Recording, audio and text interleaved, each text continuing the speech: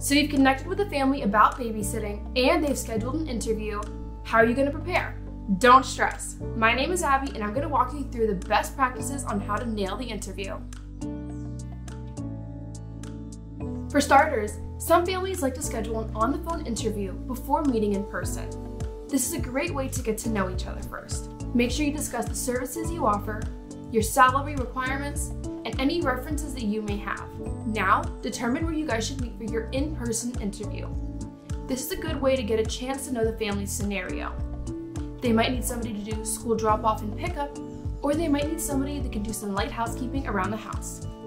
So let's say the phone interview went great and they scheduled an interview to meet in person. Couple things. What are you gonna wear? You don't want to be too casual and you don't want to be too formal either. Some families like to see you interact with the children, so you want to make sure you're wearing something comfortable too. I like to wear a nice top with some jeans, with boots or some flats. What will you bring? You can bring a folder with your resume, certificates, and any references that you may have. Don't forget to write out a list of questions that you want to ask the family too. Some of these questions can be, what is your family's routine? What do you expect of me? Are there any allergies or medical conditions that I should be aware of? What are the rules for screen time? And will I be reimbursed or given cash for small outings?